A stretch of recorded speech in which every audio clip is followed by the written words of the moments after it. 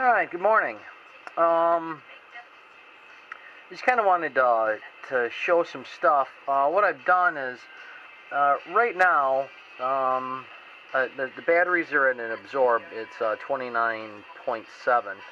I had it set for 29.6, so I'm going to have to do some adjustment. But what I've got is, I've got 6.4 amps is what's kind of coming in to make the batteries happy.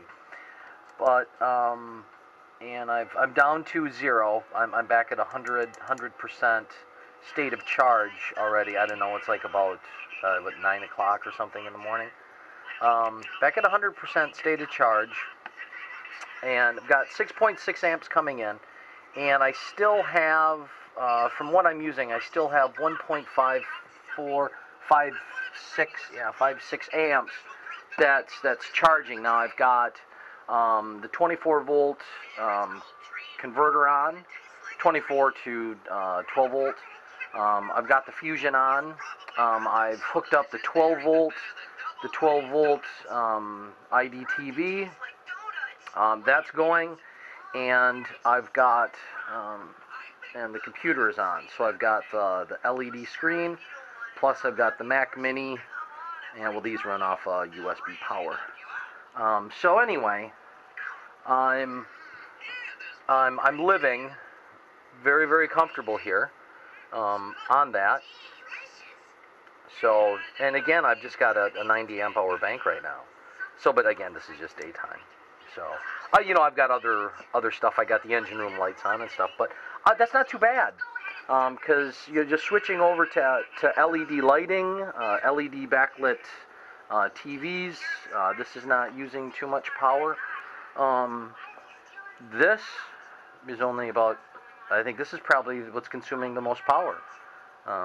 That is, I think it's 120 watts, 180 watts. I'd have to look at the Mac Mini.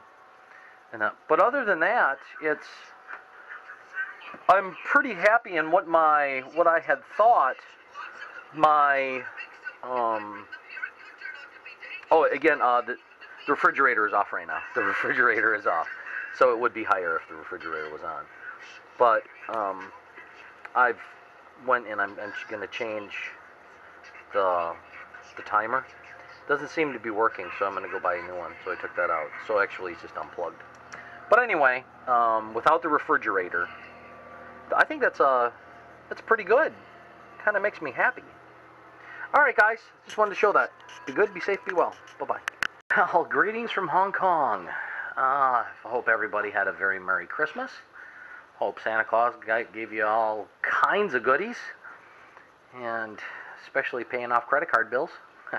Well, anyway, over this Christmas holiday here, the weather's been pretty crappy and raining, so haven't done much out on the bow on the boat or anything. Been just kind of digging out a lot of hardware that I have that I want to be putting into the boat.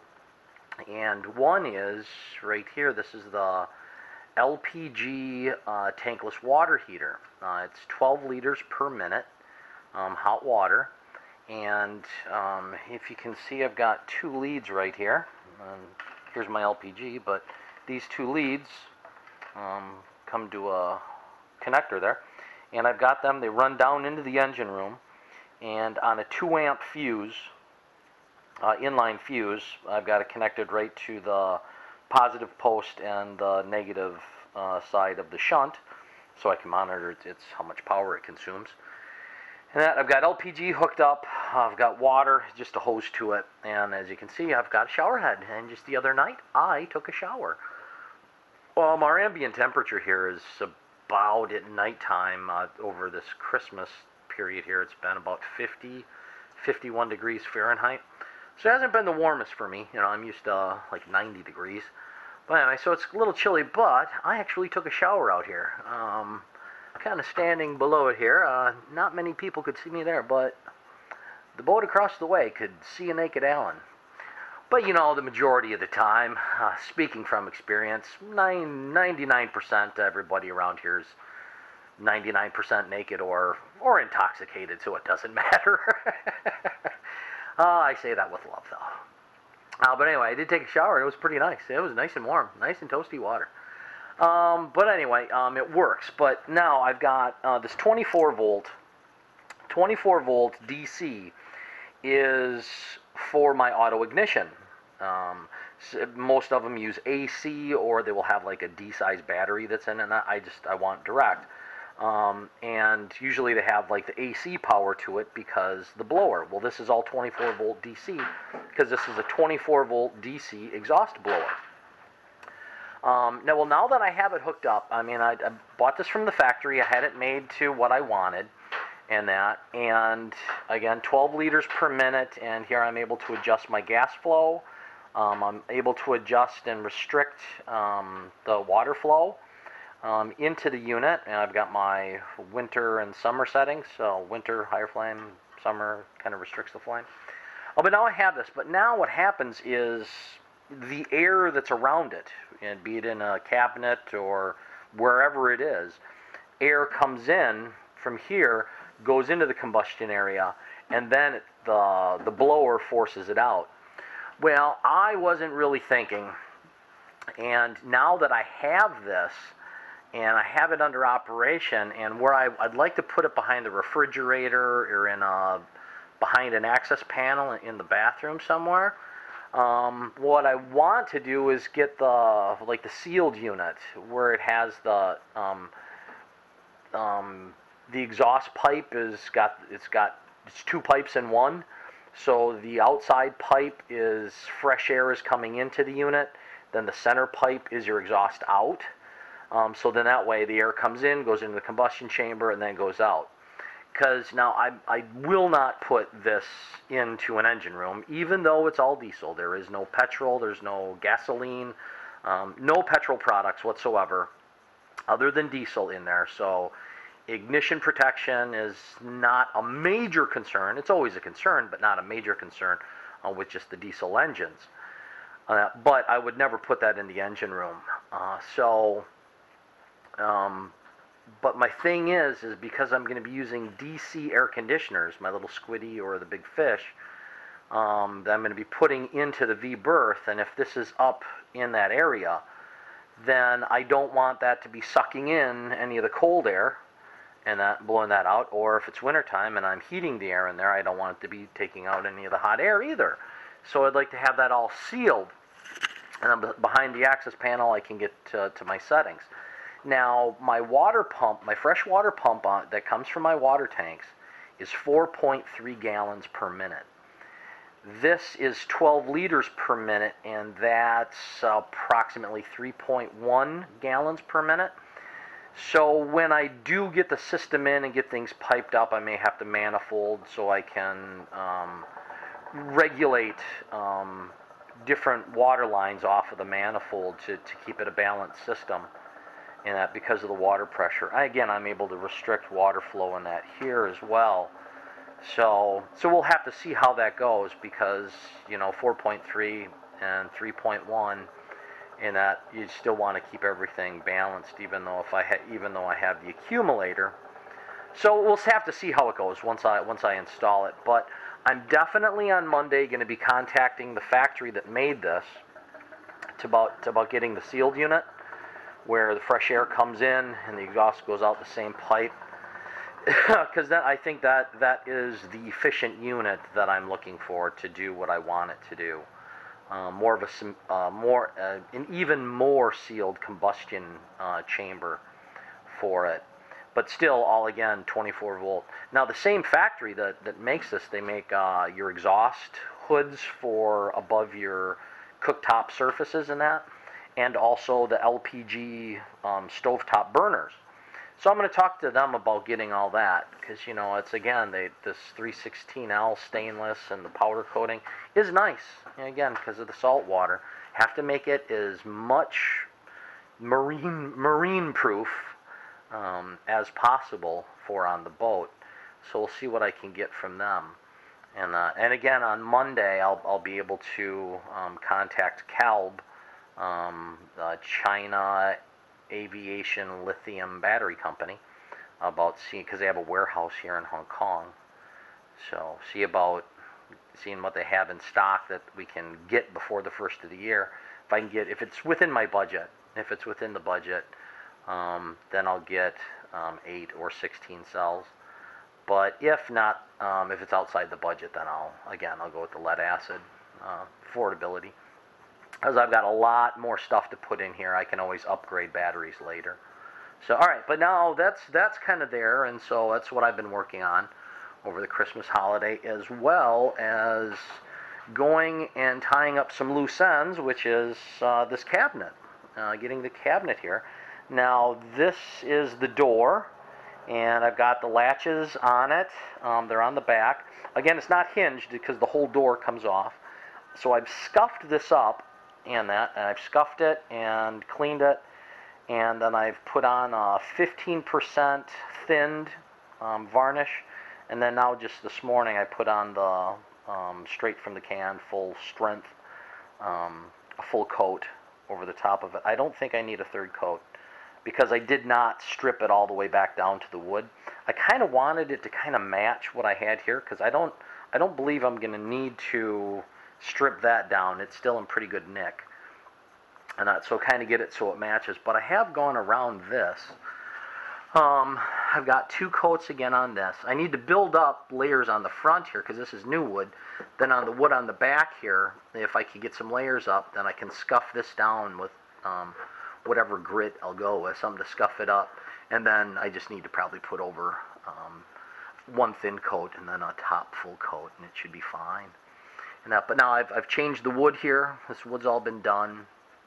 So again, I go in every joint. I forced Silkaflex into it, and I taped it off. And one of the things is I am probably a little bit too anal about that, but it's just for prevention because again, it's a wood boat, and again, termites. We're coexisting with nature, and termites are part of the system here. They are a creature that we will never get rid of, like a cockroach. So anyway, it just kind of prevents them from getting into some places. They do find their way in, of course they do, and that's why I put out bait traps and that to keep that down. So hopefully all the Silkaflex, I've got the Silkaflex goes across here. I mean, all the joints and everything in here is polyester urethane. This will be Silkaflexed as well, and that will Silkaflex around that just to prevent them from getting in. But that's all done. You can see I've got my little latches. They're brass. I've got stainless steel balls in there with the stainless steel spring. So they go in and stick in. You got to really pull them out. So that's all done. I've got an LED light up here. And that, as you can see, there's LED lighting. And so when I take the cover off, this micro switch will open up and turns on the LED. So I'll always have light. And I've been kind of thinking, what should I do with this space here? Storage. But now this is a Hong Kong built boat. And when it was first christened, when it was first entered into the water, again, everyone here that's on the water thanks and praises Tin Hau. Now she is the princess of the sea. Whereas in the Western world, we've got Neptune, the king of the sea. Well, again, we have a king of the sea here too, but Tin Hau, the princess of the sea, is the one that everyone that pretty much praises. She kind of looks over us on the water. And if I had a Tin Hau statue in there, small, little, I don't know, probably about 8-inch tall Tin Hau statue, and then the red LED light above it, because you always got to have the red light above it. That's good luck. I had a little Tin Hau in there, fit with the whole theme of this, Hong Kongese, Chinese style. Wooden vessel, and to kind of watch over us, keep us safe, and you got to have Tin Hau right above the manual fire pump, and that's red as well. So I just think that's a good thing, and that's going to be my little way of keeping the Chinese, heritage to the boat. But because again, Tin Hau is a major part of the waters in China and Hong Kong, so I'm going to keep that. So, but anyway, that's what's going. So I got 2 coats. 2 coats around here. It's looking good. Oh, down here. Because in China, Christmas is not a recognized holiday in the communist religion or communist country China, and that. So the People's Republic of China has factories open on the 25th. So I went and I sent out some emails, made some phone calls. And what it was is, now these I paid $125 each for, US. Well, I've sent out emails talking. I said, now this is the Morningstar. Here's how their pinout is, and this is how their systems work. Sent them some PNG drawings and stuff like that. After talking to a few engineers, and the one guy said, oh yeah, we got that. That's perfect, no problem. It'll work right with it. And so they emailed me a quotation, and they're $6 US each if you buy less than 10. $6 each versus 125. These have all the certificates, and they're oh my God, yes, they're supposed to work. USA government says they will. But anyway, Cheapo Charlie, $6. I'm going with Cheapo Charlie. From experience, I'm finding out that stuff works a lot better than all this FCC and all these other certificates. So, but that's what's kind of going on. Now, after the first of the year, I hope that now that I have all of the old varnish we used heat, and it's taken off all the old varnish. Now I've just got to get off the oxidation, sand them down and that. Once they're all sanded down, I'm going to tape it off and get Silcaflex in around here. A few little places here I've got to chisel out some wood, get some little teak blocks in there with some of that teak epoxy and Silcaflex around it, make it watertight, sand it. Now it's been about 60 days, and you can see the teak's already oxidizing again. But at least it's oxidizing evenly, and I like that. And so, but hopefully within the next week, I get this done, take care of the inside gunnel, varnish and sealing that up, do this. So hopefully in the next week or so, I get this all finished, and then I can start moving up on the top. And I like to get the 2 wind turbines up there. Get the stainless steel guy over. That's one thing I can't do myself. He's going to have to bend it in a big pipe bender and do some welding for the 2 600-watt 5-blade wind turbines. Get those up in January. Hope to get this. We'll have the other batteries in and that. And so then if I get the other wind turbine in, I'll have to make another cabinet as well for... another cabinet, because I'm going to have up on top, there's going to be more solar panels, and also I'll need another dump load for that. So we'll see how that goes. But anyway, another Morningstar. Speaking of that, on a very, very happy note, with all my frustration with trying to get this MS View to do things, I found some software where on my Mac here, I can emulate, or I can run a Windows program on my Mac without using Boot Camp or a full copy of Windows, whatever version of Windows that's out now. Without doing all that, I found some software that doesn't take up much space, and what we've got is I have MS View. Now, this is only Windows-based program, but I'm using this other software, so now this kind of opens, and poof, looky there. What we have is we have MS View on my Mac. Now, if I do a search for my devices, poof, we have the MPPT controller right there. And there it is. It's red. Poof, it's green. So now I can go over to my logs. Let's go over to my logs. Let's make a new display here. And let's do our amp hour daily. Poof, look at that. That's going, it's giving me all my data. Now again, the video just before this kind of showed you that I'm actually putting charge into my battery from what I'm using. I'm monitoring. I know what I use. I know what I need. And, well, right now I need bigger batteries. But MS View is actually working on my Mac. And so the thing is now there's no information that I can find clearly, and I hope somebody could point me in the right direction, of HTML they say in their books, in their communication PDF and all that, and networking PDF, that you can go and using HTML bring in like 3 or 4 different controllers, have them all on display, and I could probably even using JavaScript or even PHP coding, and that I'd be able to go and make my own graphs on a website, which I want to do, which is my goal. But at least right now, I can still get information on my Mac from MS View. And a friend of mine in a boat over a few rows from here, this is his TS60 PWM. This is going to, for his 12 volt system. What I've done is I connected to my Mac, I connected this USB to serial connector, plugged it into that, and then all I did is I've got my 24 volt to 12 volt, because that's going to be charging 12 volts. So I just had an output to that controller, and I used the setup wizard on my Mac, MS View TriStar setup wizard on my Mac, and I programmed that.